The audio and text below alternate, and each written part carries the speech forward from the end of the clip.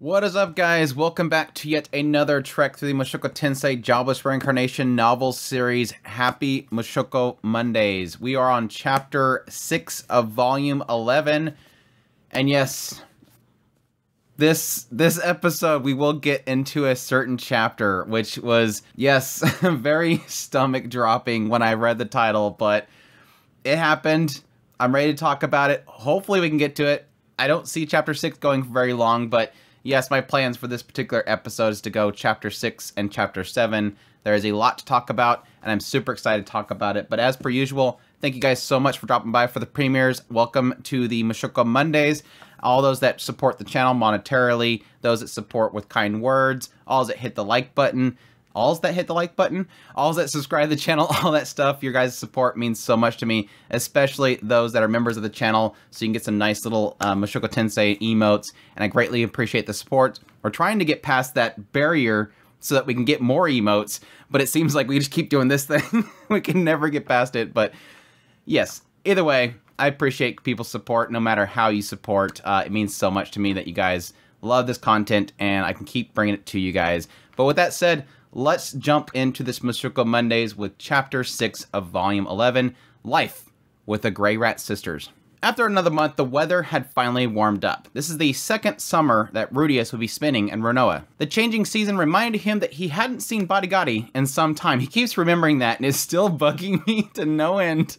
I don't like this. Maybe he wandered off and forgot to tell anybody. Norn made friends with 3 girls and 2 boys. Rudius honestly wanted to meet them and invite them to come over to dinner sometime, but she flatly refused it. Rudius figured that she was probably too embarrassed. Thankfully, him barging into her classroom didn't cause her any problems. It would have if you fired off that stone cannon.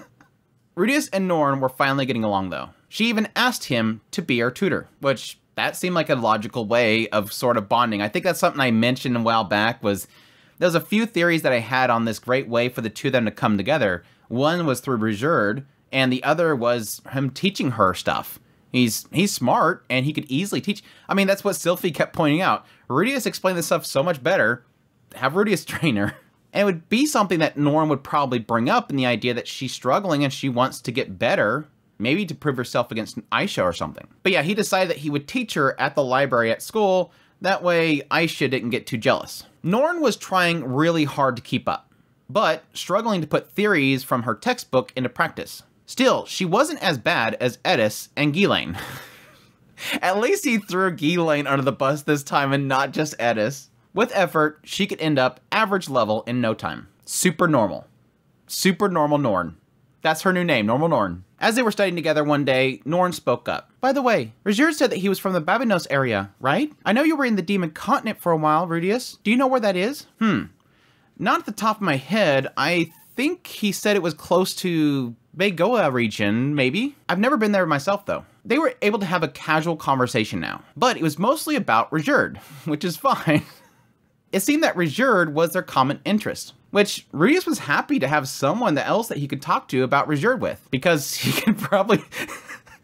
Again, this is one of those things that doesn't dawn on me until I reread this. Probably because he could no longer... he no longer is able to talk around Sylphie about Rigurd.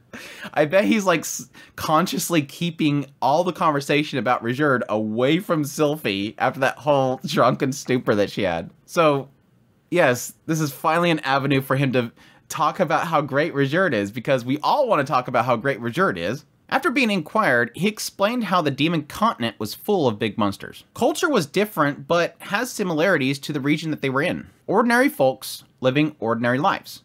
I really like that kind of concept because it is, make no mistake, Mushoku Tensei Jobless Reincarnation has hit on the concept of racisms and preconceived notions about other races. It's just something that's embedded in this world because of this long conflict that happened that has sort of created this divide between the humans and the demons. And yes, through our experience with Rigurd, we're seeing that prejudice very, very heavy. And yes, technically, rightly so, because Rigurd was involved with this conflict of mass murder. And it's kind of nice for Rudius here to sort of mention this idea of they're just normal people, living normal lives, just like here. Being that he's kind of gone through a very unique experience that pretty much nobody else in this world is sort of experienced, going through this entire travel across the continents, It has given him a different perspective on different races. And you could probably attribute that to the fact that he has this pre-knowledge of a life in a world where that's sort of frowned upon, despite the fact that, yes, Japan has its own issues. Unfortunately, Norn still spoke overly polite. Despite him getting more informal with Aisha, he guessed it just felt more comfortable that way right now. They talked about the story of Rajerd and the spears, both hoping that Rajerd would eventually realize his goals. With this in thought, Rudius realized it was time for him to finally kind of move forward with his idea about the figures and the books. This idea of creating figurines of Rajerd and bundling it with a book that tells of this great adventures, the true stories of Rajerd. He was struggling to find time because his advanced healing classes and his intermediate detoxification classes, though he wasn't sure what he was going to move on to next. Maybe gain Saint level with fire and wind? Both of those seem to involve dramatic manipulations of the climate, rather than practical spells to use on a regular basis. It's kind of one of those things where you acknowledge that despite the fact that I can keep raising up and I could become this titled person, these aren't very useful, in my opinion. I don't see any use for these. Instead, he could use that time to focus on writing his book about the Seperds. However, putting pen to paper was hard. He wasn't sure if he'd go with the facts like a documentary or go with like a diary style. Possibly just move on to just doing a small booklet that's easy to consume. He wanted a simple, good versus evil story, with Laplace eventually revealed to being the true villain. Though, now that he realizes it, that probably won't go well on the Demon Continent, because yes, a lot of people on the Demon Continent see Laplace as being sort of this hero. Cutting forward, one day, Norn inquired on what Rudius was working on. The problem at the time that he was having is that he didn't know where to start the story. And it was some time since he actually heard the stories. The moment I read this, I'm like, wow, I wonder where this is going. Somebody just recently got a download of his whole story. Yes, Norn asked if she could help out. An unexpected offer, but apparently Rajerd had a habit of putting Norn on his lap, patting her head, and telling stories about his past. Which, yes, made Rudius really, really jealous, because Rajerd never put him on his lap and patted his head. Then he thought, no wait, let's be adults about this. I would have wanted to get head pats from Rajerd. I feel Rudius right here. But yes, Rudius agreed to have Norn help. Of course, as long as it didn't conflict with her studies. He knows that Norn's writing was sort of childish at times, but reading it made him vividly remember Rajerd. Rudius teared up. You told him, you should have told him to hang out longer. You let Rajerd get away. You couldn't say anything. And the more that Rudius read Norn's writing, the more he realized she had a talent for this. Now we're finally seeing the specialty of Norn. The thing that makes Norn special is writing. Now you can argue that this is sort of a conflict in the idea that it could be more in the idea that the stories themselves are so compelling that it's easy to write them back down. Creative writing and actually retelling a story is two different things. Now granted, it does take a certain skill to essentially write somebody else's story, but at the same time, manifesting it yourself is a whole different thing. I mean, I face that on a regular basis doing my videos. When I read some sort of article and I'm trying to put that into a video itself, I don't want to copy and paste the content, so I got to figure out some way of making it both entertaining and not just me reading from a script. Sorry, side tangent. For the moment, he focused on fixing minor mistakes that she made in clumsy sentences. He was basically the team editor now. He felt it would probably turn out to be better than what he wrote himself. Shifting focus, while Norn and Aisha were still not on friendly terms, Aisha was superficially polite whenever Norn came over. Aisha was being careful not to insult her sister due to him scolding her. This concerned Rudius a little bit, and I kind of jumped on this as well. There is a little bit of a negative effect to having somebody essentially never express their real feelings, either bottling them up or creating just this underneath disdain for somebody just because you're never allowed to say what you want to say. But yeah, Rudius thought he didn't want Aisha to feel like she couldn't express her real thoughts at all. He ended up giving Aisha permission to speak her mind. He kind of questioned her like, are you upset that I'm spending too much time with Norn? Do you feel attention starved? Do you need a vacation? Or do you want to spend a whole day in bed? He confirmed with her that yes, he wanted her to be a little selfish around him. You know, be a child. You run around being super maid, and it's like, every now and then I want you to kind of act like a kid, you know, have some sort of childhood, which I think is like the coolest thing right here. This whole segment, I think, is what especially hits me, is that, yeah, if for those that don't remember, Lilia didn't want Aisha to have a childhood. And Aisha didn't like that at first. Aisha didn't like the fact that her mother was constantly pounding in her head all these routines and all these things that she needs to learn, how to clean, how to do dishes, how to do laundry, all these things was a focus. And even when Paul tried to, like, you know, say, hey, can Aisha come over here, let's have fun?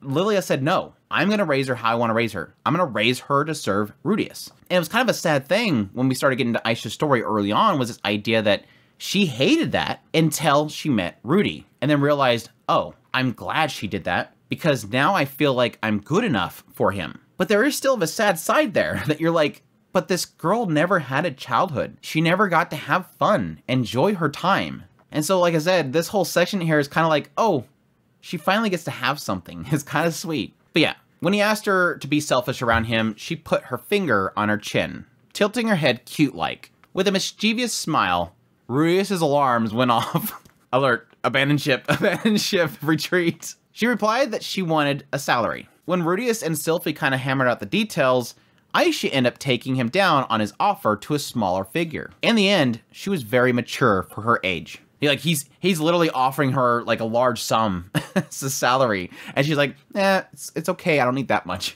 After Rudius inquired Aisha on what she needed money for, she ended up roping him into a date, going out shopping together to discover what she wanted to buy. A date with his little sister. She'll find any excuse to roping him into a situation that can involve a date or something. He was really fearing that Aisha wanted to buy some macho man slave, which he wasn't too fond with the idea of having one of those kind of standing around the house. I don't know why he would even think that she'd want that. At the general store, she picked out some flower pots. Aisha never struck Rudius as being the flower girl type. Again, because she's never had the opportunity to do what she wants to do. He'd assumed that her hobbies were cleaning, counting money, and balancing budgets. Again, because she's never got the opportunity to. And again, I want to emphasize the fact that I really want to see Sierra and Aisha meet. I think they would have been perfect together. Maybe there's a side story of their time in Milis where the two of them bumped heads with each other or something. I could just see them being like super good friends. But yeah, Rudius thought that growing plants was more of a slow, contemplative hobby. Letting nature take its course, and even a genius wasn't going to be 100% successful. Technically you could. There's a science to it. Rudius felt maybe that's what appealed to her. Being so used to manipulating things to her liking, maybe she wanted something that she couldn't control. Which I thought this was kind of a weird tangent that Rudy's going into. I don't know if that's something that they'll confirm later, but it's like, what? What? She's like, man, I control everything. I would really like something that I just can't control. When Rudius inquired her on getting potting soil, because obviously this place is just nothing but snow and dead dirt, she asked Rudius to create some with his earth magic, hitting him with the pleading eyes. It's got power. Rudius, of course, only had one response to this. Of course. Rudius was curious if she was going to get any seeds, and she mentioned the fact that on their way, traveling all the way up the north, she was actually gathering seeds along the way. Again, this is kind of, I think the moment that she broke away from Lilia down at Eastport, that was at that moment that she became her own person. I mean, Norm mentioned it herself. The moment they left Paul and Lilia and started on their journey with Reserved, Aisha dropped the good girl act. She dropped her facade. She didn't have to have that facade around Reserved and Ginger and Norn. And I think that was the point which she finally kind of went, now I can finally be who I want to be. I'm going to, Kittlemaster, and Kittlemaster might possibly let me have some sort of freedom. She basically left her master and left her trainer, left her sensei, which was Lilia. She'd finally broken away from that, and she was her own self at that point. I think that was the best point in her life. I'm finally ready.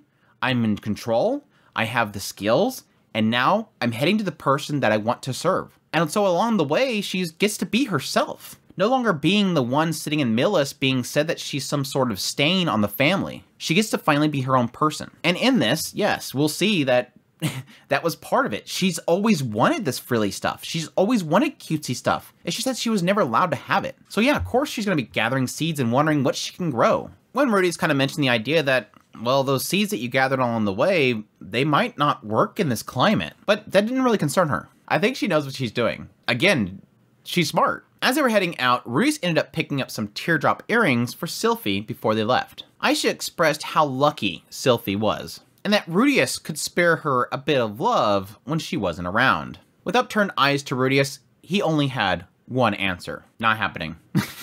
The old man would beat me senseless. Darn. So dorky.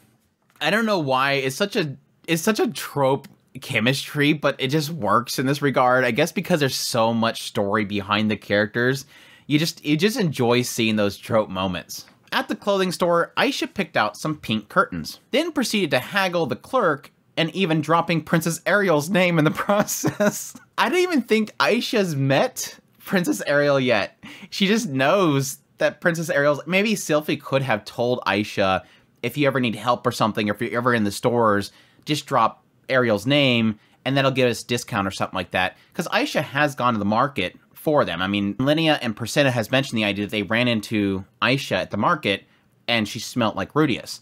So there's a chance that possibly Sylphie told Aisha, you know, you can drop Ariel's name if you need to, because I work for Ariel, and if we need help or whatever. But it could also be the fact that Aisha knows that Rudius knows Ariel. So she's like, and Aisha could have gone to meet Ariel. I could see her doing that as well. Aisha goes around. I mean, she went out and met all the neighbors. She knows all this etiquette that should exist. She knows how to create connections and create bonds with the people around, because she knows that she's probably going to need them eventually. It's still funny though. The price came down to exactly what she had. Rudius didn't even need to step in. It was frightening how good she was with her money. Since she technically spent all of her money, Rudius mentioned to her that she should save some of her money for unexpected expenses. Shoot, ever since the whole displacement incident, Rudius has actually been stashing money in his clothes ever since then. Which I kind of found funny because, yeah, that's technically what Paul did. Now, Paul didn't do it because displacement incident. He's just been doing that because you never know when something as bad is going to happen. He's always kept money in his hilt. And again, he's always kept his hilt with him unless he was doing his business. So I like that there's something that Paul has done that Rudius has kind of inadvertently picked up on. But yeah, that's where we find out that Aisha has always wanted cute things like this. But Lilia never allowed her. Lilia said that it was wrong to decorate based on personal taste. Thus, yes, Aisha would never be able to actually decorate a room or something because that's their masters. Aisha wasn't just clever, but good at playing on emotions. She asked him if he minded wrapping her arms around his waist and hitting him with those Bambi eyes. Again, that was only one answer. It's totally fine, Aisha. Good thing he wasn't a creepy old man or anything. He might just kidnap her on the spot. You don't have to kidnap her. She's already yours, technically. Weeks following this date, Aisha's room grew more girly. She seemed to like cute, tiny things. Plants, dolls, and she even started embroidering charming designs on her apron. He began to be afraid that she'd evolve into a Gyaru. I could see it. Still, both his sisters were doing well.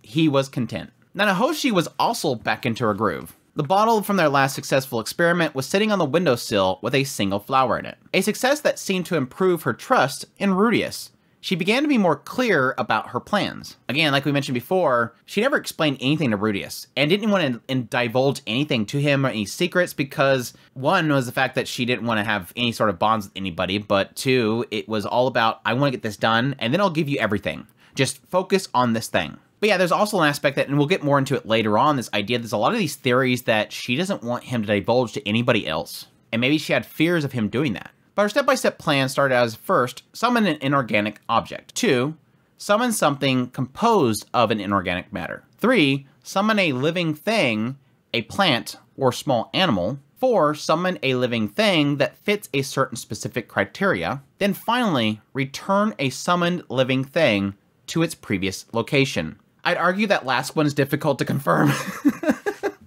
It's like, I'm following you, okay, it makes sense, and then wait, how do you confirm that? So yes, because of this, their next goal was to summon an organic matter from the old world. She figured they could start with food. So yes, this finally kind of confirms what I was talking about in, like 3 Mushoku Mondays ago. It was when we were talking about the whole summon circle that she had made printed out for him as a gift. And my whole theory there was like, I wonder if that's like just to summon bottles. Because my theory that I had to go with is that when she's crafting this summoning circle, it's sort of like, you know, she's putting data in there, and it's possible that data is like an actual, you know, a chemical compounds and structure of something. Like the biological framework of it that she's writing down. Like there's something in it that specifies something. Not necessarily that you're, you know, aiming the summoning portal at a spot and then whatever's there gets sucked into it. It's more of sort of telling what exactly you're wanting. And it gets a lot more interesting as we go along here. While the bottle wasn't entirely inorganic material, depending on how you define it,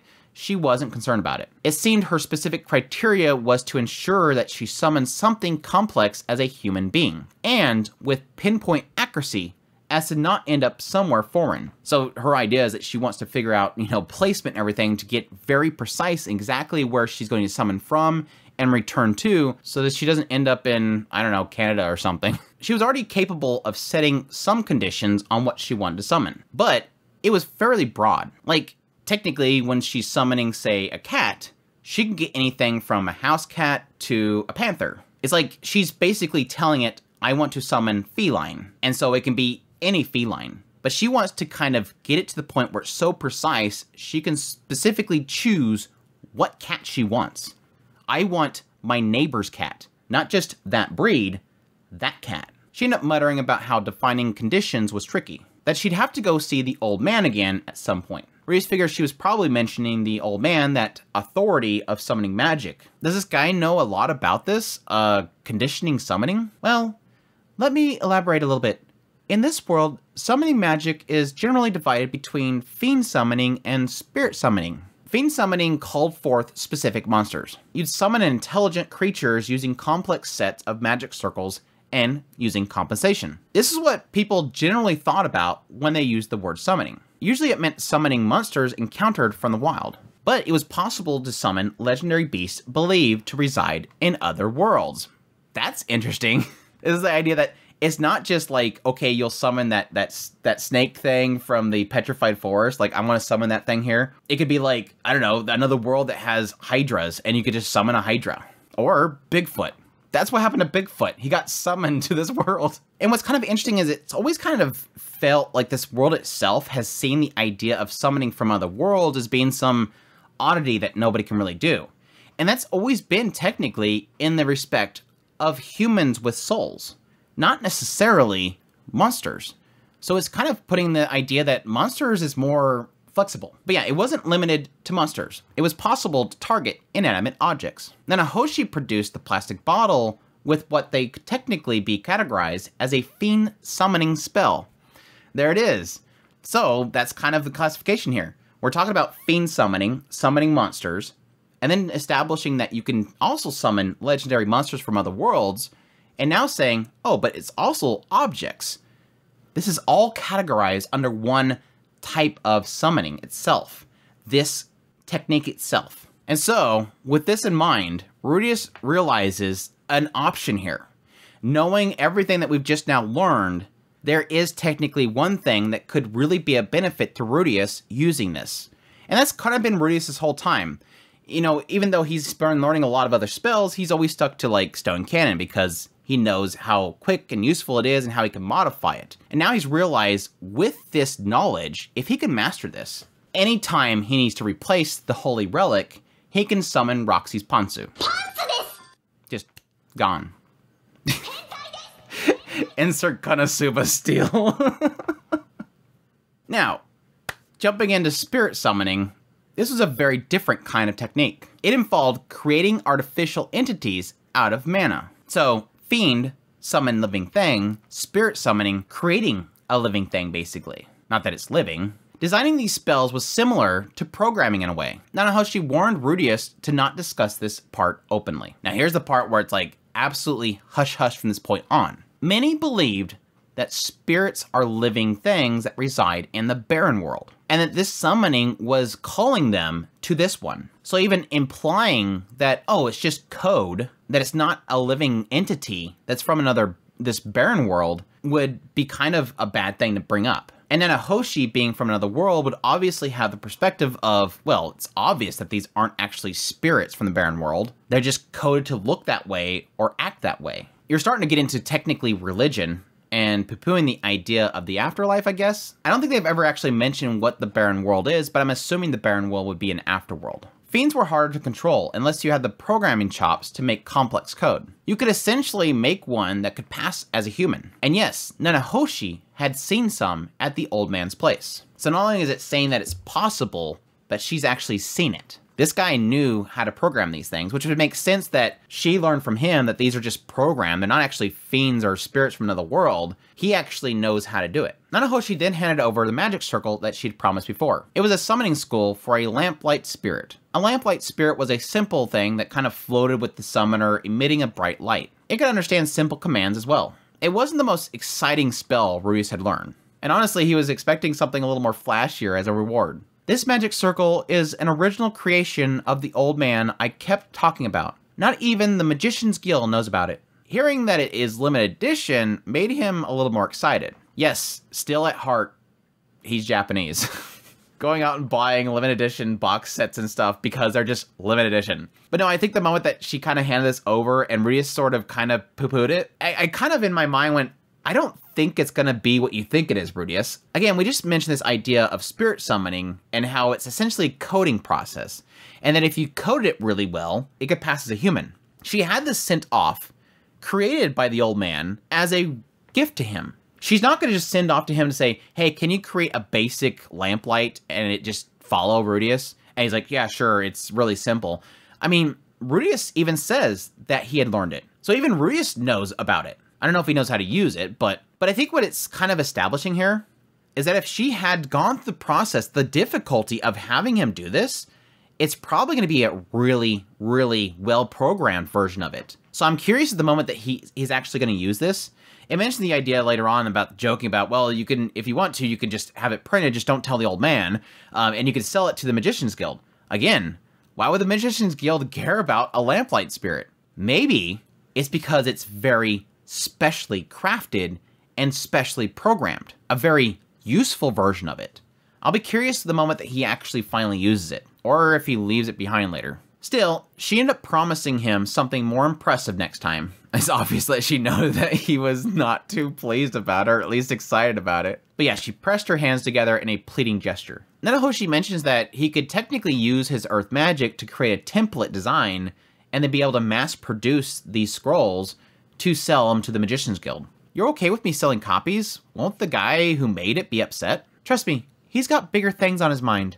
I doubt he'd even care. If you do decide to sell them to the guild, make sure you mention my name. That should ensure they don't try to rip you off. Note here, he's got bigger things on his mind. Like he's got a lot of things that he's working on. I guess you could downplay it in the idea that the dude's like dealing with all this other stuff he's doing. Again, he's technically programming human-like spirit things that he's summoning. Who cares about a lamplight? But yeah, with that in mind, he filed that away as one of his potential money sources. He then asked her if there was a possibility that they could summon some useful stuff from their world, but she was keeping them to objects composed of single consistent substances. But yes, the range of possibilities was wide. So you're saying there's a chance? With them summoning just a bottle and no cap or label, it may be possible to summon individual items and then piece them together, which is an interesting concept. Still, once again, Nanahoshi warned him to not pull too many things from the other world. If he wanted to take chances in messing with the laws of the universe, he'd have to do it once she was back home safely. She's like, if you're gonna do that and summon too much stuff and then cause some sort of problem and destruction, wait till I'm out of here. Catching up with Zenoba, he had completed his red worm figurine. It looked cool, while different from the one that he had seen, because this one had horns on its forehead. Giving it to Julie, she was happy with her present, holding it up and giving oohs and ahs. Her human tongue was getting better, now having Ginger correcting her slip-ups. Apparently Ginger was actually commuting to work. It seemed like she didn't want to take the nearby chambers that typically servants and slaves would live in. She claimed that it would be presumptuous if she did that. Reese ended up asking Ginger why she swore loyalty to Zenoba. And it was simple as Zenoba's mother asked her personally to take care of him. That was it. Which honestly shocked Rudius. But yes, Rudius figured that it was a very serious business to swear an oath. I mean, Ginger is kind of a prime example of oaths in this world right now. I mean, yes, you do have like Luke, and technically Sylphie never swore an oath to Ariel, but Luke is always there at her side. I kind of get a really good sense from Ginger of how focused she is on being at Zenoba's side. Even when they separated, she went straight up there once she got everything kind of handled. And again, technically leaving her family behind. The Rudius did read in manga once that feudal society was composed of a few natural-born sadists and a great number of masochists. Maybe Ginger fell into the second category. It made sense, but probably not true. No, don't put Ginger into your weird mangas, dude. Moving on to Cliff, he had finished his first prototype magical tool for suppressing the symptoms of Elenice's curse. Essentially, it forces external mana to counteract the flow of internal mana. It's not enough to eliminate the curse, but it slows it down. The details were complex. A lot of it dealing with how to align the external mana with the frequency of the curse's mana in a specific way. In the end, he found a way to make her curse less severe. So again, this kind of goes back to the idea that it's not necessarily the idea of him taking it and it taps Elenice and it's like, you are cured. It's more of a thing that she's going to have to kind of keep with herself.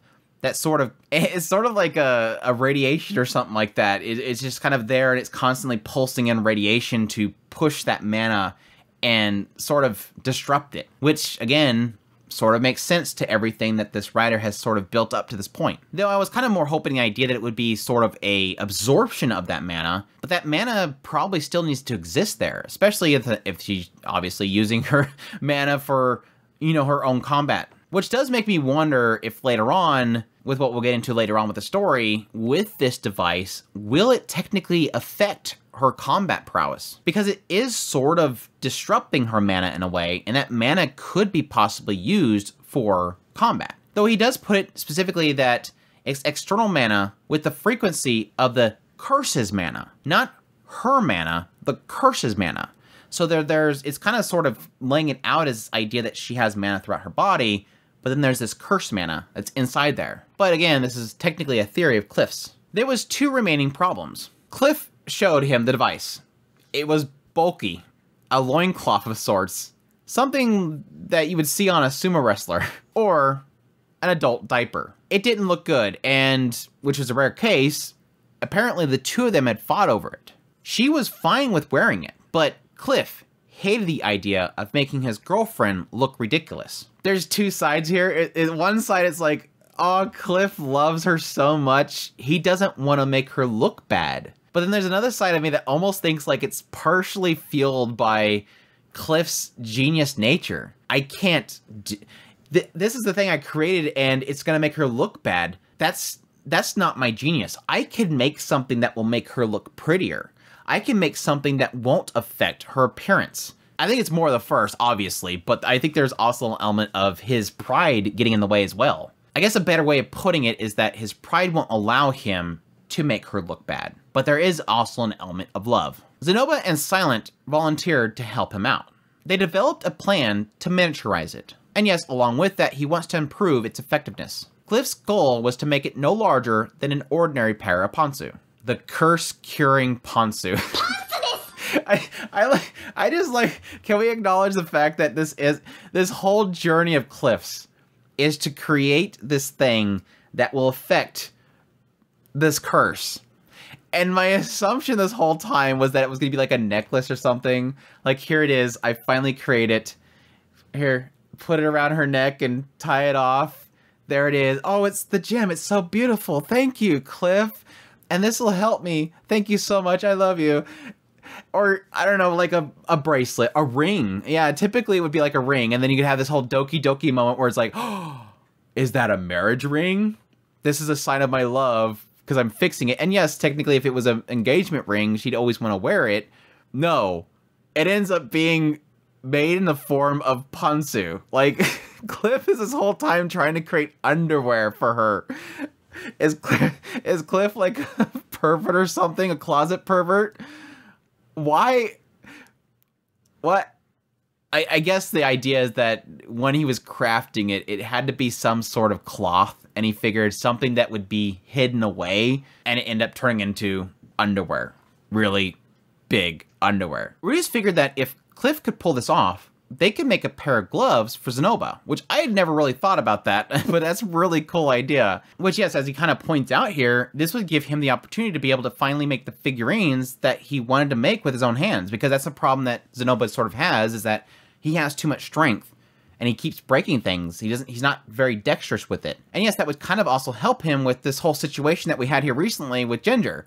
Something that might keep him from, when he does lose his temper and attack somebody, unless he takes them off because he needs to, those will be that preventative to keep him in check, sort of. At least something that when he starts to realize what he's doing, then he can decide, oh wait, I do need to do this. I thought it was really cool. I like the idea of, again, sort of helping out everybody that has these curses to at least sort of kind of bring their effects down. But yes, this gets to why Cliff asked Rudeus to come there and why he showed him this Bonsu. The implement takes way too much mana to be practical. Until it's perfected, he needed Rudeus to charge it up. I thought this was whole, like, I thought they were gonna get this idea that Cliff was like, okay, but I'm gonna have Ellen at least wear them, but on a regular basis, I need you to come by and touch her bum and recharge it a little bit. Like, I need you to come by and just charge her Depends every now and then to make sure that she doesn't get thirsty. That's gonna be the thumbnail. Rudeus has to charge Elisa's Depends. That's too long. But yeah, from that day on, Rudeus started to help Cliff with his experiments. Incidentally, the device did nothing to make Elisa less horny. I mean, we do have to technically clarify that. Yes, the curse isn't to make her horny. The curse is forcing her that she has to, yes, sleep with people, otherwise it can technically kill her. But yes, as you stated before, she's been fine with it because she is horny. Lately, Rudeus felt life settling into a smooth and pleasant rhythm. I need the warning sign to be up here. Warning! He woke, trained, ate breakfast, went to the university, stopped by to see Zenoba, then to Cliff, ate lunch, helped Nanahoshi, tutored Norn, went grocery shopping with Sylphie, was greeted at home by Aisha, took a bath with Sylphie, ate dinner together, practiced magic in the living room. After Aisha went to bed, he'd practice making babies, and then fall asleep. While days went much the same, he felt like he was progressing further towards his goal. Maybe this was what happiness felt like. It wasn't something that he got much of in his first try at life, but assuming that Paul made it back safe in a year or so, things should only get better.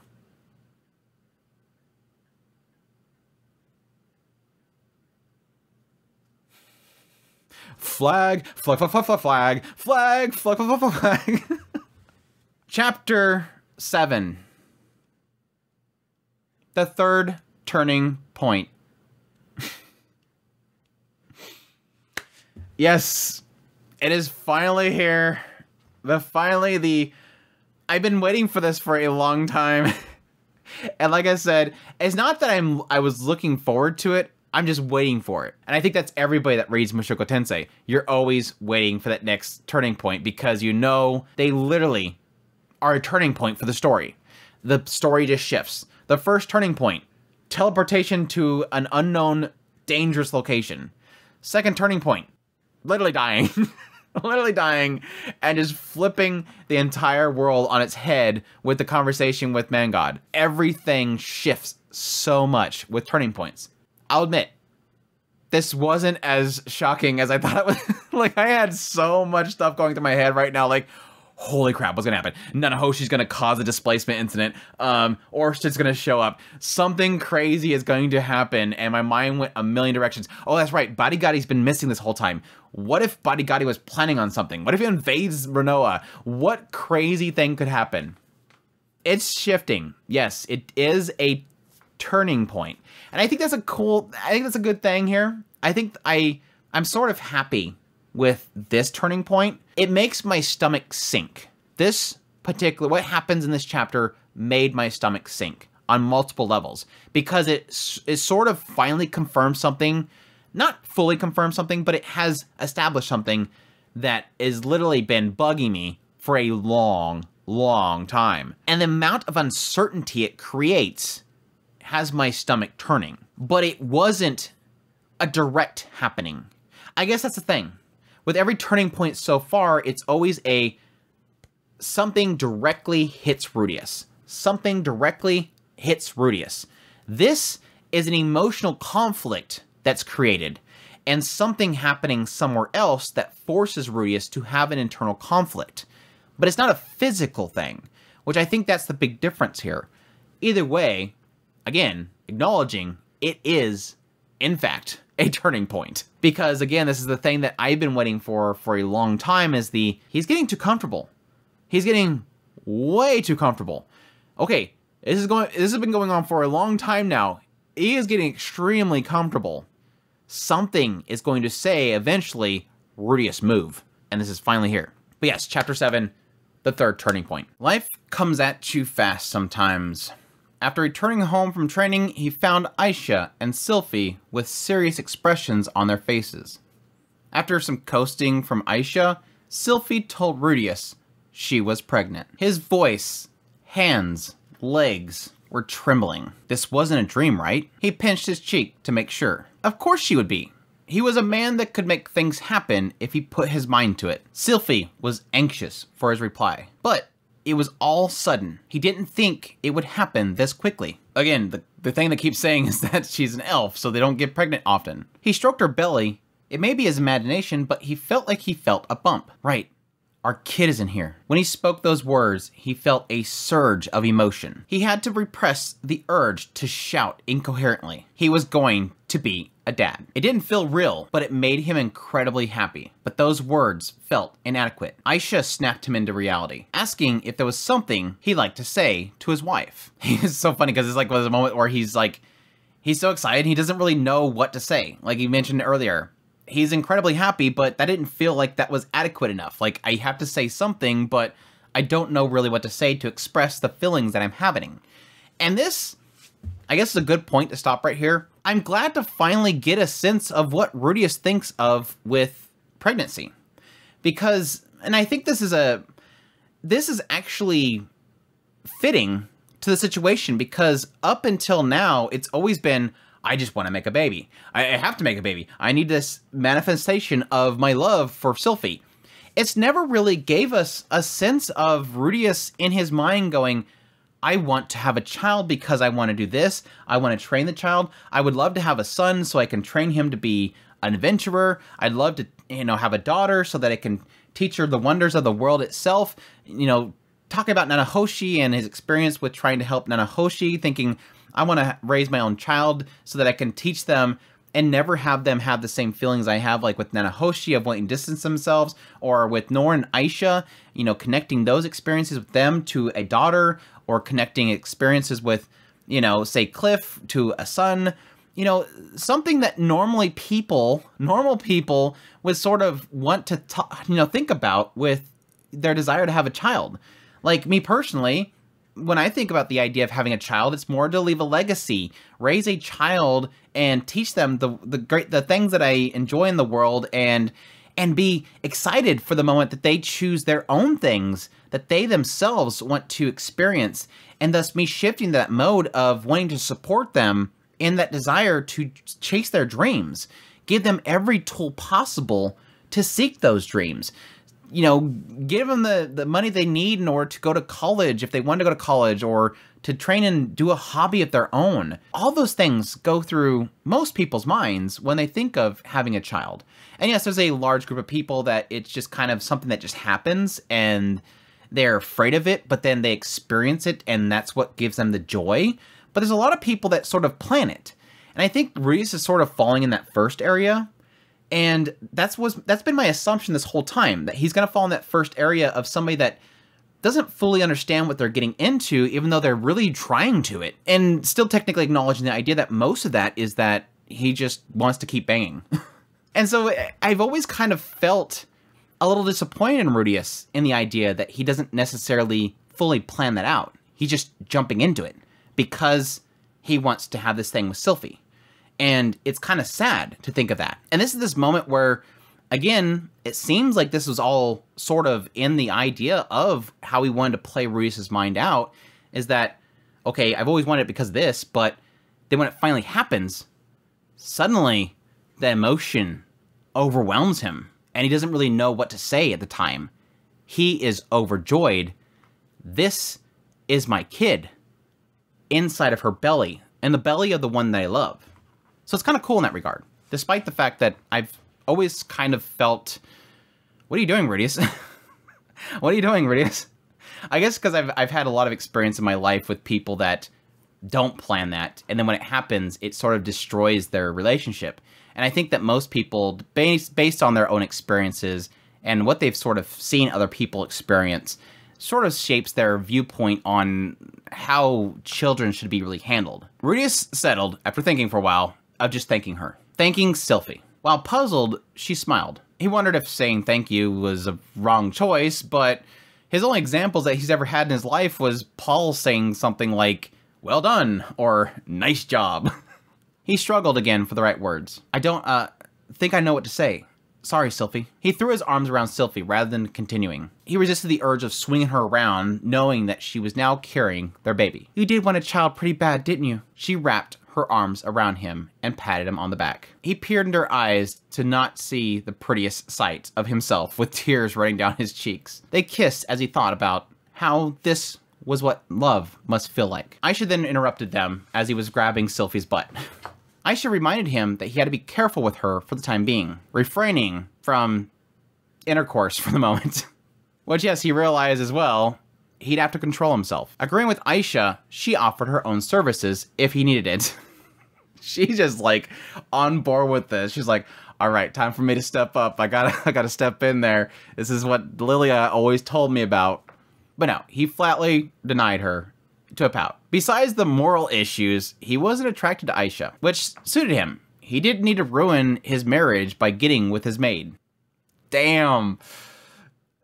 Salt on wound for Paul. I don't need to know what Paul did. Aisha then left to inform the Princess Ariel in Rudius' stead. Aisha insisted that Rudius and Sylphie need to have some time alone. While they were alone, Rudius didn't even know where to begin. He thought about saying, I'll take responsibility. But they were married. It didn't make sense. Sylphie, I know this might be tough, but we'll do it together. Well, I think I'll be doing most of the work. Laughing softly, Sylphie laid her head on his lap. She wondered if he wanted a boy or girl. A boy would be nice, an heir to the family, but he could pass everything down to a girl just as easily. I mean, in this world, there's no, like, you can only be to a male. In his old life, he would end up saying a girl with a creepy grin. What a foolish man he used to be. I love this. This is very rare, but it happens every now and then. I mean, he's mentioned it in this world in regards to things like, well, I'm not my old virgin self anymore, so I'm not going to get all crazy with that. Very rarely do you have these moments where he acknowledges, I was dumb here. And I like this moment here. And I figured it would do that more often with things like Aisha, when he mentions the idea that he's not attracted to Aisha or Norn or Therese. Every now and then you get this hint where he himself acknowledges, this would be something I would do right here. But I'm not doing that because I'm different now. I've matured. Even though he keeps doing some really perverted stuff and thinking very perverted stuff, every now and then he kind of acknowledges himself, no, I'm different now. Like, I'm not gonna, like, I mean, technically it was a whole situation with the beast folk when they first freed them. He couldn't help but constantly think in a perverted way because they were obviously without clothes and he had to touch them. Now he's different. If he was in that situation again, he probably would act differently. Right now, he couldn't find a reason to prefer one or the other, as long as it was healthy, happy kid. Sylphie was relieved. She felt like she was finally Rudius' wife now. Having kids was a major reason to be married in this world just like the last world. She must have been anxious about fulfilling that part. While Sylphie felt like Rudius was going to have it tough because he wasn't going to be able to do it like before, he assured her that he would be just fine. Unlike certain old men that he could mention. Again, another jab for Paul. I'm wondering who else he's meaning with that whole regard. I guess Saros? In this conversation, obviously mentioned the idea that he might want to go sleep with somebody else. Rudius told Sylphie that she was free to kick him out if he did that. But she mentioned that she probably wouldn't be angry, just a little sad. I'm not mad, I'm just disappointed. This surprised him. A bit mild of a reaction. He'd feel like crap if she went and cheated on him. Again, we sort of established this already from Sylphie's chapters. She's kind of figured him being a gray rat, he would have a harem. And so she kind of prepared herself for that aspect that Rudius would need to do that. But at the same time, we've learned over time that there's also a major aspect of this that Sylphie just wants Rudius to be happy. And yes, we've already sort of been building here recently this idea that Sylphie feels very selfish in her requests of Rudius. Having him there, her being focused on Ariel, and at the same time feeling like she can have both of them when it feels sort of greedy. So what Rudius kind of mentioned in the previous chapter is this idea that it's almost like she's going out of her way to make sure that he's happy because of that. Again, kind of doing anything that he wants. After mentioning to her that he'd get really upset if she messed with another guy, she laughed softly and smiled. An expression she only wore around him. No one else got to see it, and it made him really happy. After Aisha returned with Norn in tow, Norn congratulated Sylphie. When Sylphie patted her on the head, that got Norn smiling. Norn loves the head pats. Norn loves the head pats. We had lots of head pat Norn emotes in the last Mushoku Monday. Rudius figured Norn liked being patted on the head by the right person. Aisha apparently convinced everyone to wait before coming to congratulate. A reasonable choice she made on her own. Ariel also told Aisha that Sylphie will be taking 2 years off from guard duty. Ellen Elise had volunteered to assume guard in the meantime, which that's oops now. Which that's an oops now. And also Ariel would arrange for some time off from school. Aisha then laid out the entire schedule for everyone that would visit. Like, Aisha walks in like freaking Shiera, like, okay, we're gonna have this schedule here, and this one's gonna be here, and this one's gonna be here. Aisha's great. She was like a personal secretary. After thanking her, Aisha turned to Norn with a prideful smirk. Gotta get that in there. Gotta get that jab in there. Norn only met her gaze with a frown. It seems like they're getting along a lot better now. Before, I think they would get into a cat fight. It seemed like they were still squabbling, but that could be a sign of how close they were. As long as it didn't turn into a Cold War, it should be fine. Again, he's sort of accepting the idea that he wants them to at least express stuff now. Don't keep it bottled in. They never said anything cruel when they fought, at least. Rudius murmured that Paul was going to be shocked if he found out. These stupid flags, Rudius, stop flagging. He's been flagging Paul for a while now. Norn's face lit up when he mentioned Paul. She really did love her dad. She'd probably put down marrying my dad on her dreams for the future. Keep doing it. I can't wait to see the look on his face. He's the type to spoil his grandkids rotten. So, I bet he'll be overjoyed. He was really sweet with you two when you were born. Aisha and Norn looked nonplussed for a moment. They had no memory of that, of course. Norn spoke up, well, anyways, I'm really looking forward to it, Rudius. That put a smile on everyone's face. The life that Rudius had dreamed up back in Buena Village was finally close at hand. And it was so funny because I thought that that was Turning Point. I literally thought Turning Point was just going to be he has a baby, which, yes, is a significant life-changing thing, like I've mentioned before, for people, is to having a child. But pregnancy, I don't see so much being a turning point in your life as much as the birth itself. I think there's a little bit difference in what exactly changes your life versus what just kind of signifies that a change is coming. Pregnancy is that it's coming. Birth is when your life actually changes. That's the point when you put your eyes on your new child. That's the point when everything is molded around that child and taking care of it. So when I was reading this, I'm like, please don't tell me that's it. I mean, that's huge. I mean, yes, it's obviously a big thing. It's huge for Rudius. He's overjoyed. But again, compared to being transported to the other side of the world and dying, basically, it wasn't much. And so I actually messaged some people like, don't tell me just the pregnancy is Turning Point 3. I mean, there's going to be something else in here. And then, yes, the thing that I think is on top of that, and I think it compounds it, is what comes up. Because now that we've officially established you have a child coming, it wasn't just simply, it's time to move again, Rudius. It's now, it's time to move, and you're going to miss out on this very important thing. And it's going to create a much bigger struggle than what he would have had before, because now she's pregnant. So I believe both things are technically the turning point, is my point. But yes, the bad news arrived 2 months later. Rudius received a letter dated 6 months ago. It was from Geese, and it was very brief. I'm having trouble rescuing Zenith, requesting help.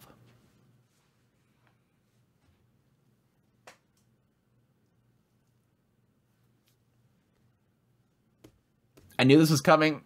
I knew this was coming. I knew this was coming.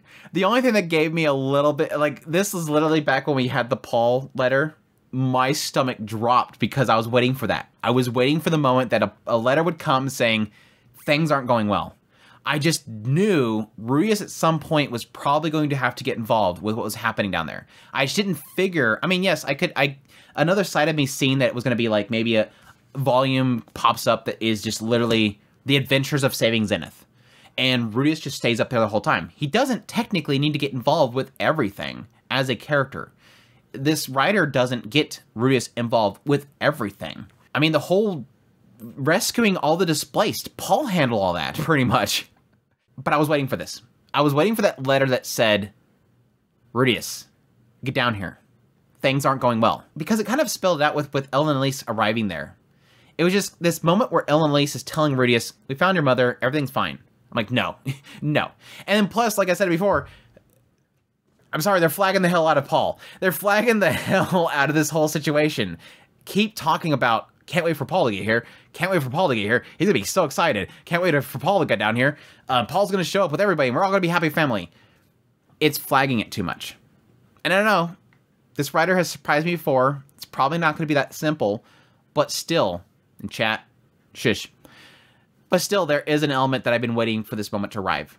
And now it finally happens. And I think the thing that scares me the most, and I hate Geese for this, and the next time Geese shows up, I used to love Geese, but after this letter, no longer like him. Geese, him and Edis hanged out a little bit too long. I mean, that little travel they had together, Geese learned something from Edis of not explaining stuff enough. He literally just sent a letter having trouble rescuing Zenith, requesting help. And the thing that scares me the most is 1, Geese sent it. 2, he doesn't mention anything but having trouble getting Zenith. 3, he needs help. That scares me because that tells me that Geese, Roxy, Paul, Talhand was not enough. Oh yeah, and also Lilia, sorry. Sorry, Lilia's in there too. Those 5 aren't enough. What happened? That's what scares me. And the main key thing that I am stuck on, I am absolutely stuck on, again, chat. And again, I'm probably not going to read the chat for this entire segment right here. Chat. Why didn't Paul send it? Now, Paul could just be knocked out. Rudius sort of makes a good point in the idea later on that, yeah, technically, Paul could have been so full of his own pride that he didn't want to ask Rudius, and so Geese did it for him. Technically, like Rudius mentions later on, Paul said in his letter, I'll take care of Zenith. You take care of everybody else up there. I'm sending all the money. I'm sending Norn and Aisha up there. You guys stay there. I'll handle it. So there could be an element of Paul just doesn't want to ask, but I'm still scared. But I'm still scared. I'm still scared.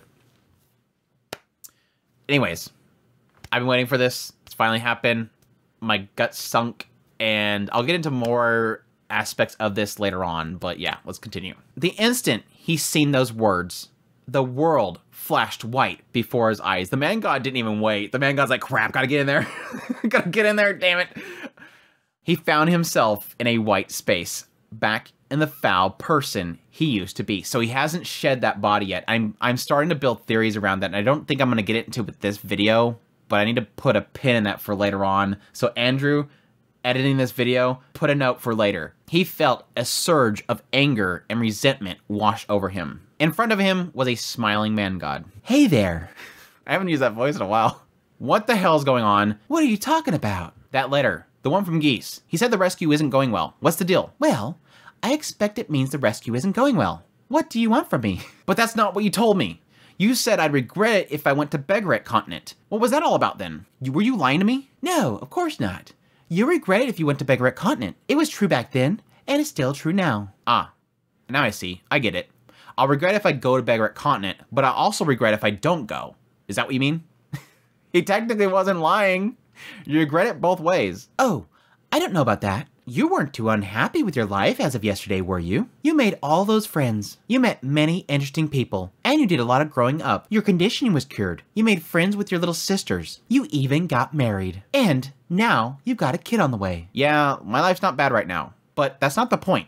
You told me not to go to Begaret continent. You tricked me. I really didn't, though. Let me repeat myself one more time. If you go to the Begaret continent, you will definitely regret it. What? But my family's in trouble. Tell me why, at least. Can't do that, I'm afraid. Damn it.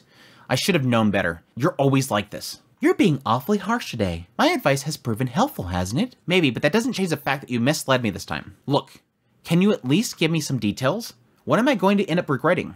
I can't make a decision unless I know the risks and the rewards. Most people have to make the decision blind, you know. You're awfully demanding. I don't care if I'm being unreasonable. I don't want to regret my choices. Well, if you actually think that, though, a few of the consequences should be obvious. You had spent at least 1.5 years as a student, right? And your sister spent a year traveling here. If you had gone to Begaret instead, you would have missed each other completely. What?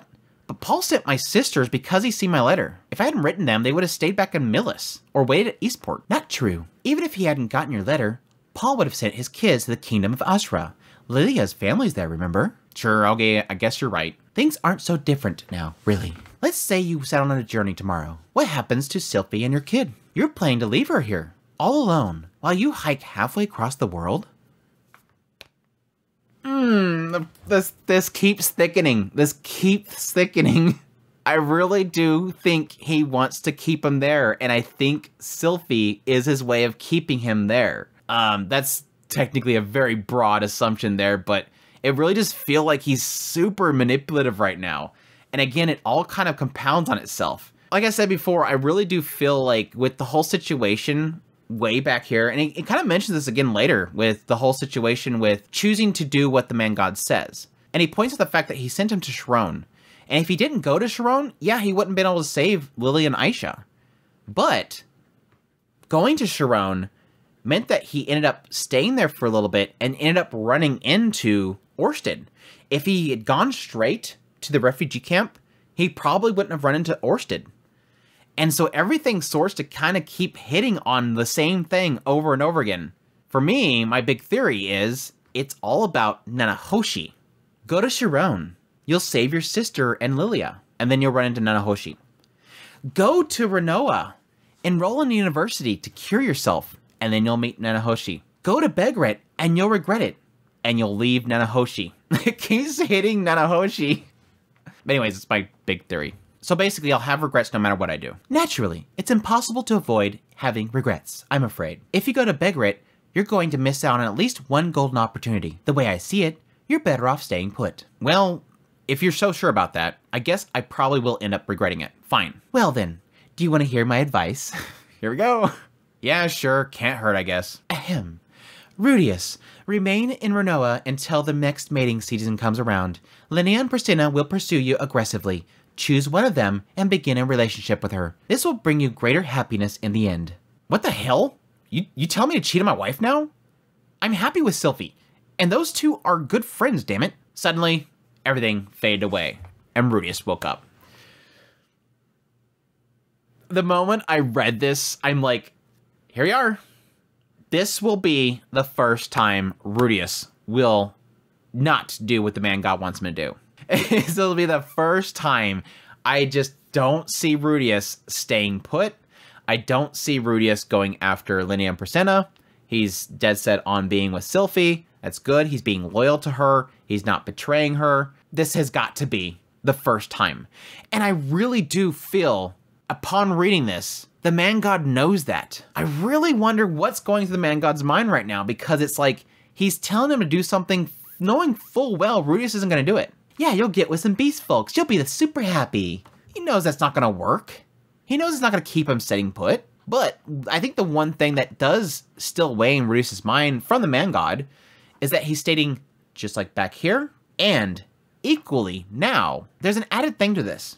It's not simply stay here, get with a beast folk, you'll be happy. He also told Rudius, you will regret it if you go to Begaret now. Like then and now, if you go to Begaret, you will regret it. He doesn't want Rudius to go there.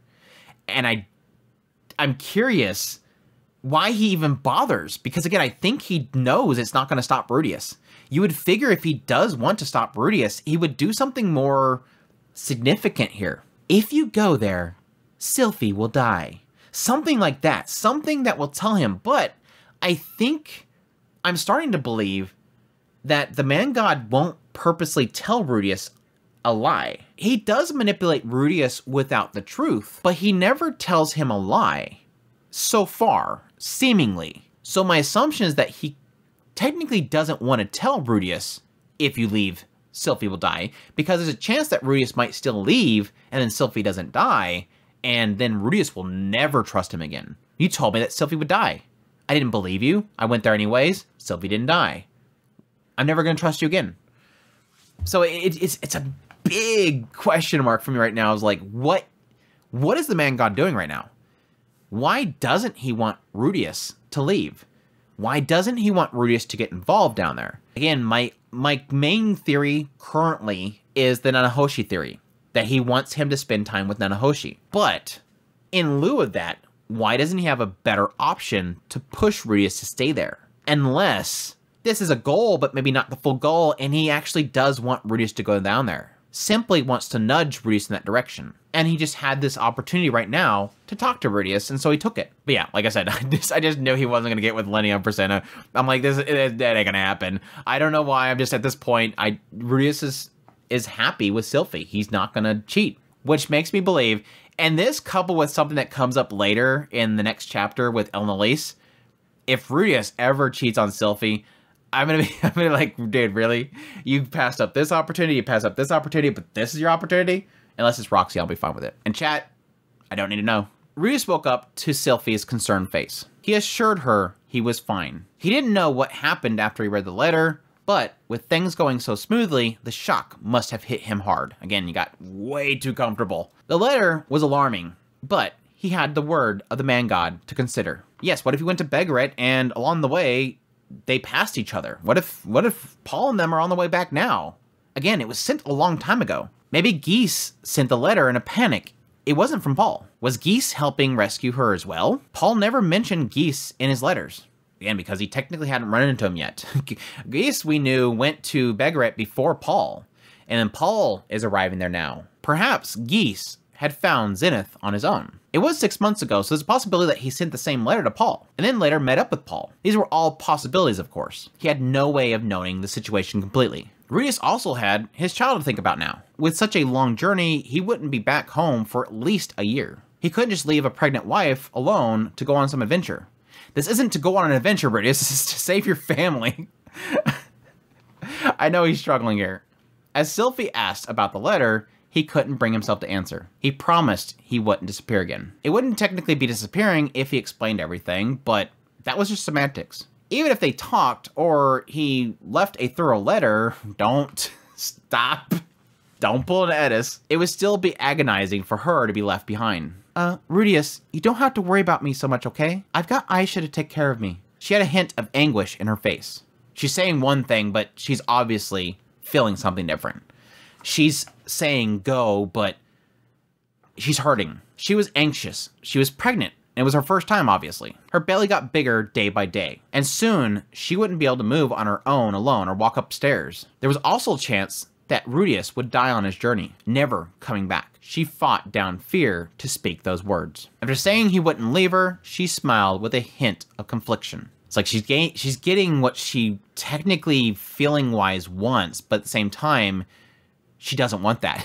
It's like she wants that, but she doesn't want that. The words of the man god lingered in his mind. No matter what decision he made, he was going to regret it. Again, going back to what he said before, the man god saying, you will surely regret it. That's everything you can have regrets over. The next 3 days were long and difficult. Every time he seen Sylphie, Aisha, and Norn, they had anxious looks on their faces. He told them he wouldn't be going to the Begaret continent, but the more he thought, the more uncertain he felt. He was torn between two places. Asking Elnalise, she nodded. I think it's a wise choice, Rudius. You're better off staying behind for this one. Are you gonna go? Sylphie's my granddaughter, Rudius. It's only right that I take this job, for her sake, as much as yours. She apparently had received an identical letter. Unlike him, she was ready and willing to go. even if it meant leaving her life behind.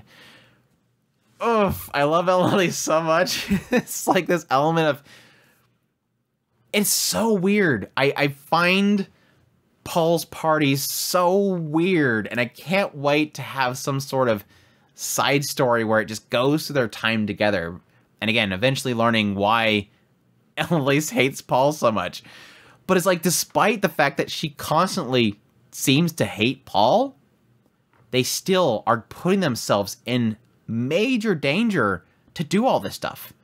Again, with Talhand and Elise and Geese, they have literally given up years of their life to help him find his family. Why?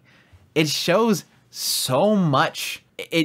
Massive respect I have for these people and what they're doing to help Paul. It's a very selfless job they're doing here, without hesitation. Dropping literally somebody that you assume is the love of her life. I mean, things are going really well with Cliff. And again, her pregnant granddaughter. Aren't you guarding Princess Ariel, though? There's very little danger to her life while she's enrolled in the school. I wasn't doing much of anything, to be honest. That was probably true most of the time, though you never knew when it might turn dangerous. But that was Ariel's decision. And Elise had basically volunteered as a goodwill gesture. He doubted Ariel objected to her backing out. Again, this is sort of hinting at the idea that either Ariel is feeling comfortable right now, or, again, technically wants to put, in a sense, Sylphie first. Sylphie's husband's mother is in danger. What about Cliff? I'll have to leave him. He might hate me forever, but I don't have much choice. Why don't you at least explain the situation? I'm sure he'll understand. She shook her head with a melancholy smile. It didn't look like her usual smirk. Cliff's a pure-hearted young man. He has talent, drive, and vision. I wouldn't be surprised if he becomes a pope one day. He's better off remembering me as nothing more than a useful indiscretion. This is the continued Elise that just completely belittled herself. Just, he'll be better off without me. I'm just this thing that he had a fling with. This thing that is, he deserves better, basically. And it's just So it's almost like there's a part of this that almost feels like she's trying to just looking for an excuse to walk away because she's only a burden on him. She's always felt that she's a burden everywhere. She's always destroyed everywhere she went. And I feel like there's a conflict here in the idea that I think she knows Cliff is different, but at the same time, she's afraid of destroying that. Just like she feels she destroys everything. That made Rudius feel terrible for Cliff. Members of the Millis Church were expected to remain loyal to a single person. If Elise disappears, it might shake the foundations of his faith. He's strong-willed, but it's hard to know what losing his religion might do to him. So besides just the relationship aspect of it, this could break him. And also, I'm the one who told you to stay here last time. That makes cleaning up this mess my responsibility, don't you think? I was wondering when that was actually going to come back. Because again, going all the way back to when Elise first met up with Rudius, she told him, they found your mom. Okay, let's go down there. And then he has the whole thing with the man god. She's like, oh, just enroll. It's fine. Don't worry about them. They'll handle it. She told Rudius not to go. Told Rudius it would be fine. Go enroll. You're fine. Go have your life. So she is sort of feeling guilty for that. She was so firm and clear that he found a loss for words. Taking his silence as an agreement, she nodded. You just have to leave this to me and wait here, dear. I want to see a happy great-grandchild waiting for me when I make it back. Oh, I love Elise so much. I love her so much. He realized that nothing he would say would change her mind. Next, he visited Zenoba. After hearing his story, Zenoba looked calmly. I see. Well, I'm sure you'll deal with this matter easily enough and come back before too long. I will remain here and continue my pursuit of the research. But I do hope you'll return as quickly as possible. I kind of thought you would ask me not to go, or demand that I bring you with me. Yes, technically when he parted with him back in Sharon, he wept and clung on to him. But this time was different. Should you wish for me to accompany you, I would loathe to refuse. But I'm unaccustomed to lengthy journeys, and I fear I may prove a burden. And, of course, he glanced at Julie. I couldn't bring the girl on such a trip. He could leave her with Ginger, but that would put his studies and research on hold. Coming along would be dangerous. Do you think I should go, Zenoba? That is your decision to make, master. He almost sounded dismissive. Rudius was honestly hoping for some advice. Why would you expect to get anything out of Zenoba? Zenoba's gonna be like, you decide. Like, he's not the type to be like, all right, well, let's calculate everything.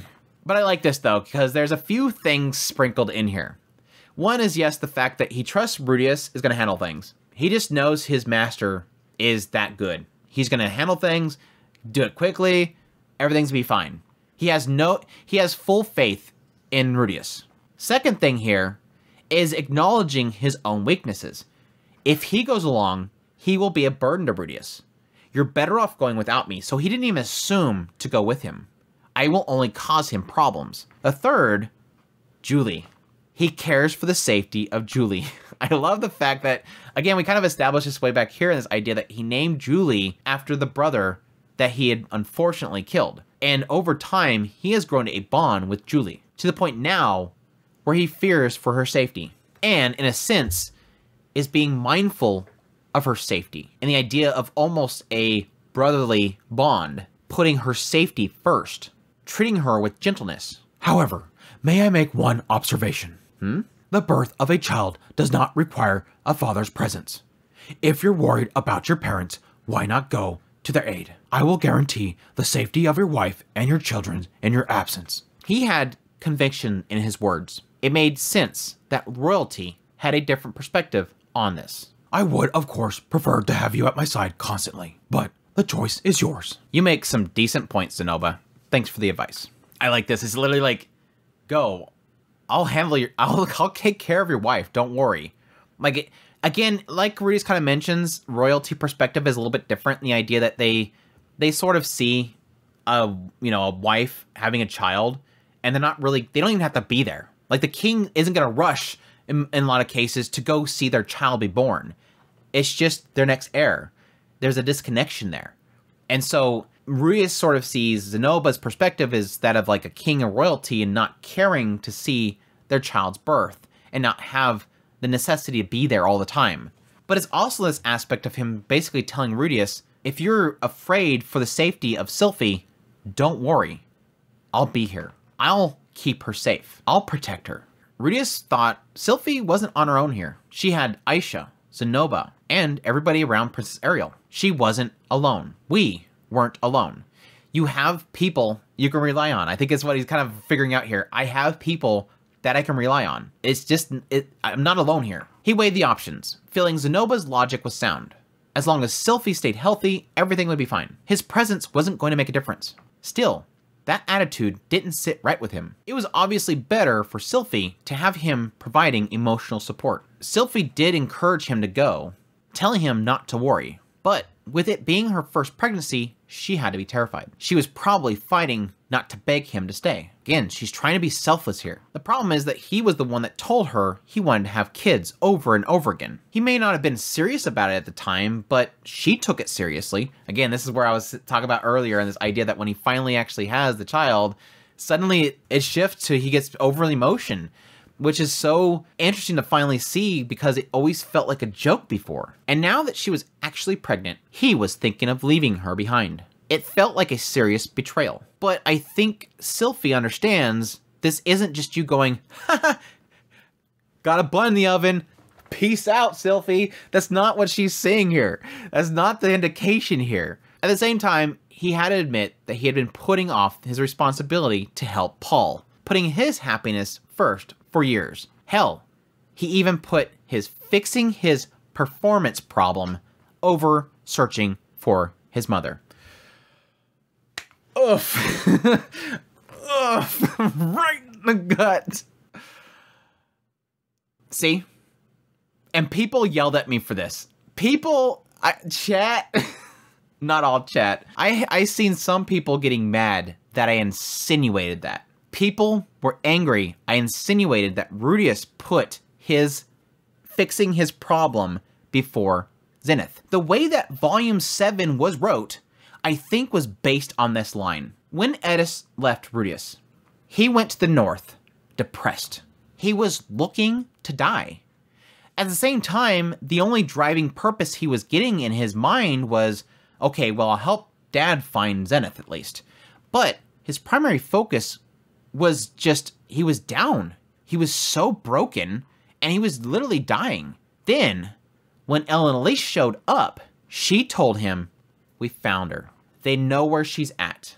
Okay, we'll go down and help. And then what happened? The man god showed up. And the man god said, go to the university and you'll fix your ED. And guess what? Yes, partly based on Ellen Elise saying, don't worry, they'll take care of it. Go to the university. Rudius still could have made a choice at that moment. Yeah, but what if something happens? Let's go down there anyways. Let's go down there just in case something happens. We might pass them on the way, but we'll find out when we get there. Oh yeah, the Paul and them, they already left. They already found Zenith. We'll go back home. No. He chose, at that point, to go fix his ED. It's hard to say, and some people, again, got angry the last time I kind of insinuated this, but that's still the point. And Rudius himself acknowledges that. As hard as it is to acknowledge, it does produce a bit of heavy regret within yourself, but it's also more wrong to lie to yourself. You made a choice. Fix it. Don't lie to yourself. This is one of the biggest gut punches in this chapter right here. Is that the acknowledgement from Rudius' perspective, what everybody else sort of points out, whether misguided or not. Him himself, similar to what he did back with Paul, and it's so sad that this is the second time he's done it. I was happy not realizing others were suffering. When he met Paul, he realized Paul was suffering because he was looking for my family, and I was having fun. Again, there's a reason for that, acknowledging that, but Rudius himself acknowledges at that point, I screwed up. I was being happy. He was suffering, and he's doing it again here. I found happiness. Paul is still suffering. Zenith is still in danger.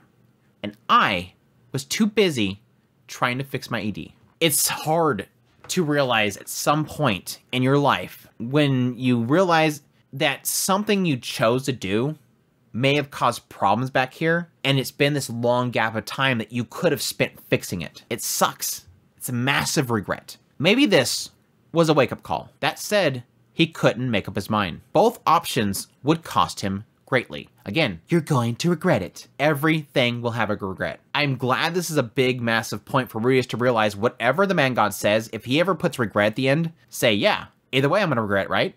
You gotta give me something else. Now on the fourth day, he spent most of it brooding over it. Not sleeping well or training, just sitting around the first floor, bleary-eyed, doing nothing in particular. Suddenly, he found the front door opened with Norn standing in front of it.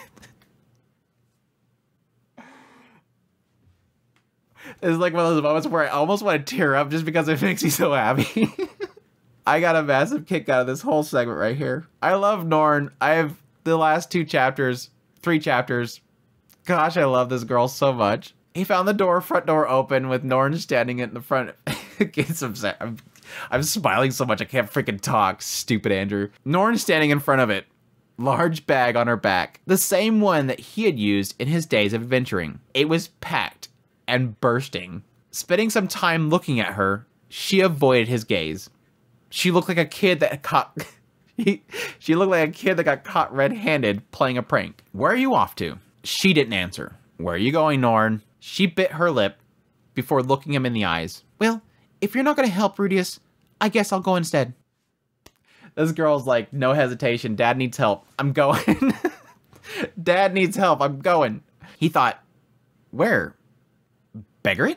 She was only 10. There was no way that bag had anything in it that she needed for that trip. Did she have any money or wits to spend wisely? What route would she take? How would she deal with the dangers? She could be kidnapped and sold as a slave. Norn, I can't let you do that. But Rudius, please. Mom and Dad are in trouble. Why aren't you going to help them? Rudius thought of the reasons. Obviously. Wife. His child. You're so much stronger than me, Rudius. You know how to travel. Why aren't you going? She wasn't wrong. He was experienced and could hold his own in a fight. As he was today, he could probably travel the Demon Continent without Reserve's help. Interesting note. It was true. He could if he wanted to. He was weighing the pros and cons for days now, but that was because he could afford to choose.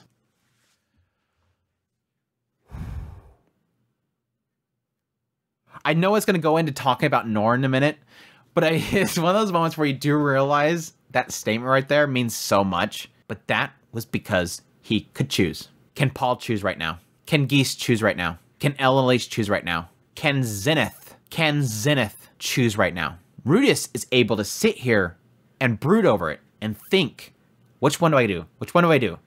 Because he has the option. They don't. And as he points out here specifically, he's not mentioning all them, Norn didn't have that choice. She wanted to help, but she couldn't. He could and had the ability to help their parents and make it back safely. That's why Geese sent him the letter and not someone else. That's why Rudius. That's why he sent it to Rudius. He didn't send it to Norn. Didn't send it to anybody else. Well, Elise, and maybe other people. But he sent it to Rudius because Rudius can help them. He needs Rudius. This isn't a send out the letter to whoever comes here. He needs Rudius. That's the realization point. Okay, Norn, you're right. Rudius? There was people who could look out for Sylphie, but he was the only one that could save his parents. Here, things are covered. Here, things are not.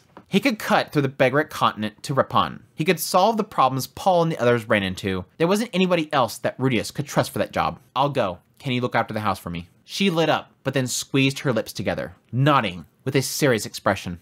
She wanted him to know, I got it. Okay, go. I'll handle it. Freaking love these two. Absolutely. Don't fight with Aisha and help Sylphie when you can, okay? Of course. All right. Good girl. He felt terrible doing this to Sylphie and their baby. If she dumped him, he wouldn't blame her. But that wasn't how he should be thinking about this. He needed to trust his wife. And so he made up his mind to save his parents. Oh my gosh, this went on. I knew this was gonna be a long chapter to go through, but damn, this recording went on for way too long. I'm getting back to bad Andrew on recordings, but I wanted to do this. Such a crazy chapter. There's so much at the end here, and this conflict that he's having, so much conflict. And I love how he fully sort of, as much as it frustrates me, because there is a side of me that has been sort of feeling that Rudius was neglecting the situation. I like that it finally has Rudius. He's done it before, but having Rudius once again acknowledge the fact that he's sort of been avoiding something very serious happening with Zenith. And finally having that moment that he acknowledges it and still is technically conflicted. I'm fine with Rudius having that conflict. He's finally found Sylphie, and he's in love with Sylphie, and he cares for Sylphie, and now he has a child. That's why I said that this is literally... both of those things are important to this turning point. I think if Sylphie wasn't pregnant, I think it would make it easier for Rudius to say, Sylphie, I'll be back. But because she's pregnant, it adds so much more difficulty in him making his decision. And I like the fact that he is trying to figure all that stuff out, at the same time talking to different people about the situation to get their input. Granted, some of them are just more to just give Rudius a nudge in the direction that things are going to be fine without you here. Don't worry about it. And at least the opposite in the idea of, no, just stay here. I'll handle it. Everything will be fine. But there was a side of me that almost wanted Rudius to sort of think about the fact that Annalise told you that before. So he technically got three perspectives. From Sylphie, it was go, don't worry, but she was anxious. So she was a neutral party. Zenobia was like, go do it, handle it, you're gonna be fine. You're Rudy. Your master can handle this. So he was a nudge in the direction of just go. Annalise was the nudge in the direction of don't go. But curious that he didn't say, but you told me that before. And now I got this letter. It's super interesting. But I think the thing that I have to admit, I've been actually talking about this for a while, so this isn't going to be something that's going to shock people that are on the chat. It's not going to shock anybody that's been watching Mushoku Mondays. This has me excited. I am extremely excited for this, and I'm having that feeling going into chapter 8 as well. The story has sort of gotten to a sticking point, and I think I finally understand now what everybody kind of mentioned, the idea that before I got to this area with the university and everything, a lot of people warn that this is like, for some people, kind of a stale point of the series. And I sort of understand now, looking back, because now I feel like things are going to be going forward. Because now I feel excited. I am feeling this re-spark excitement for the story and where it's going to go. I've loved these chapters, don't get me wrong, for these characters and the developments and what all Rudius has had happen to him, and Zenoba and Cliff and Sylphie and Rajerd coming back and Aisha, Norn. My gosh, Norn's chapters. Everything has been fantastic. Body Gotti. I love all these characters. I love the introduction of the characters. I love all the insights and the summoning and magics and all this kind of stuff that's been like juicy deets that I love. But I miss the adventure. And I don't know if that's what everybody was kind of, you know, feeling like this was stale for, was because there's a lack of adventure. But I miss the adventure. From the very beginning of this series, it opens up in this cold state, obviously, with Rudius appearing in this world, meeting Roxy. But then very quickly, go to Edis. Adventure. Off to meet Edis. With Edis for a little bit, it stays put for a couple minutes, and then boom. Displacement incident. Adventure. Traveling adventure, adventure. All the way up here, adventure. And then Edis parts ways with him, and he goes boof. There was still a little bit of adventure in 7, but it just stops. It just stops. The adventure stops. And it's fine because we're seeing Rudius grow outside of adventuring. He's growing as a person and getting a life. But still, there is a side of me that's like, I miss it. I miss going out, meeting people in the world itself and exploring and seeing sights and crazy stuff happening. It's been sort of stale, despite the character developments that have been happening. And there's also a side of me that's like, we're finally going to go find out what the hell's happening in freaking Begric continent, because that's literally been in my gut ever since Roxy was with Kishirika, and Kishirika said, send us over here. It's been twisting my gut ever since then. 5 full volumes, I've been dreading what's happening with Zenith. And we're finally going to hopefully have that go down there and find out. And I hope, and I know it's probably going to be like, careful what you wish for, boy. You asked for it. Ugh. I'm excited. And like I said, I'm just like, the entire time reading chapter 8 so far, I'm just like, yes, go. Again, fully acknowledging, sucks the idea of he's not going to be back in time for Sylphie. Now, literally, he has somebody in this university that knows how to get to places really quick. I don't know that she'll divulge it, but I'm thinking that he will have a quick way of getting there and back. And so he could still see the birth of his child. If he can find, if Nanahoshi can give him information on a teleport, and that get him there quicker. Will that be enough time? Don't know. Don't know where the teleports are, and you still need to probably travel quite a bit, but we'll see. But that's my theory on the idea that I don't feel like he's going to miss out on Sylphie. But I'm still dreading what he's going to find when he gets there. Because again, I'm fearing for Paul right now. Again, chat, he's either incapacitated, really messed up, or something worse, and I'm dreading it.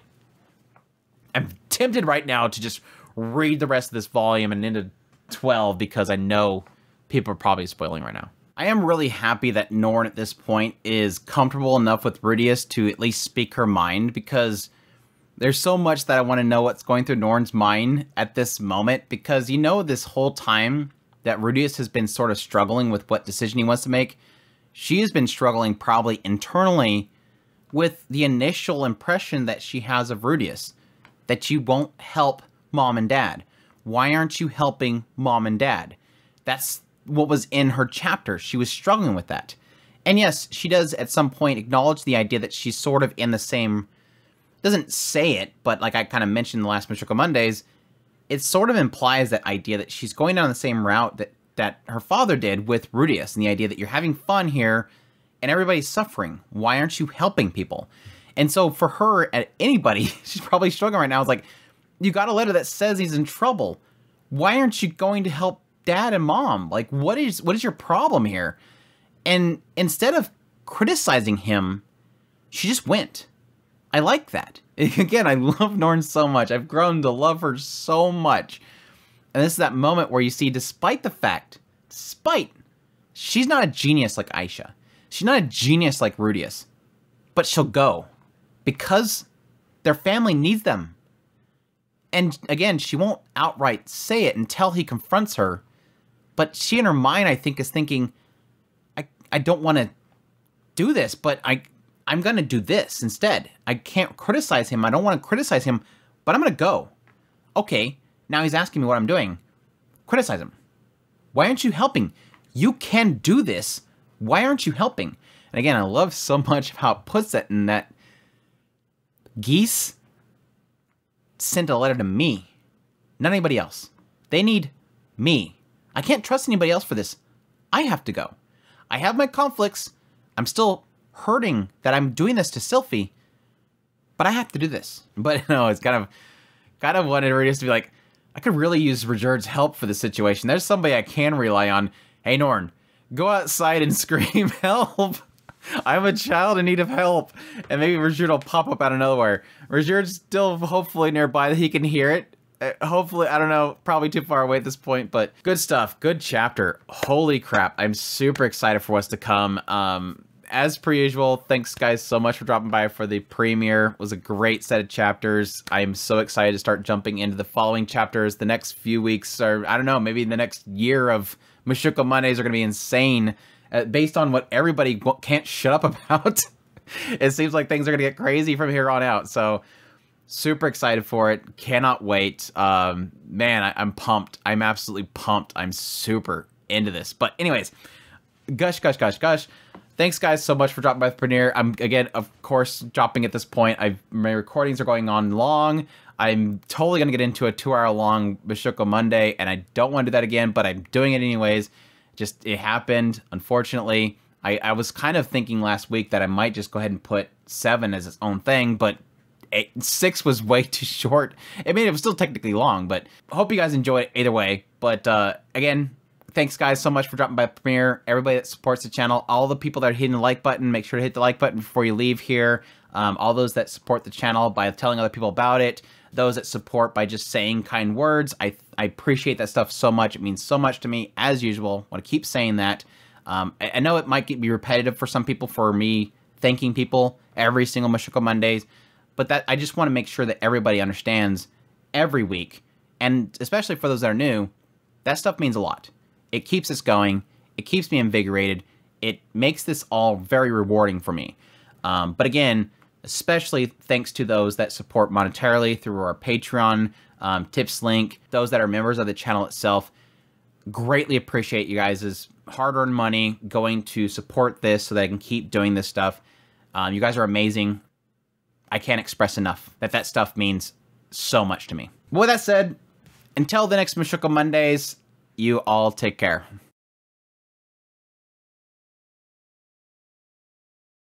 But reading it made him vividly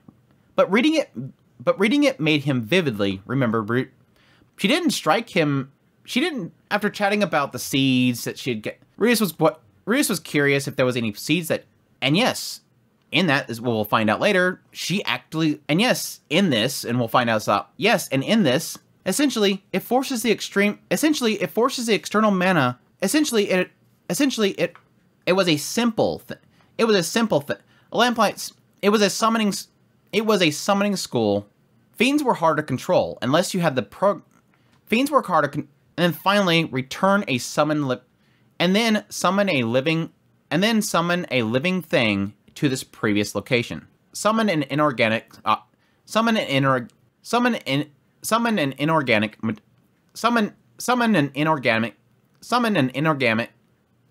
my gosh, dude. Summon an inorganic. But she laid it out as the following.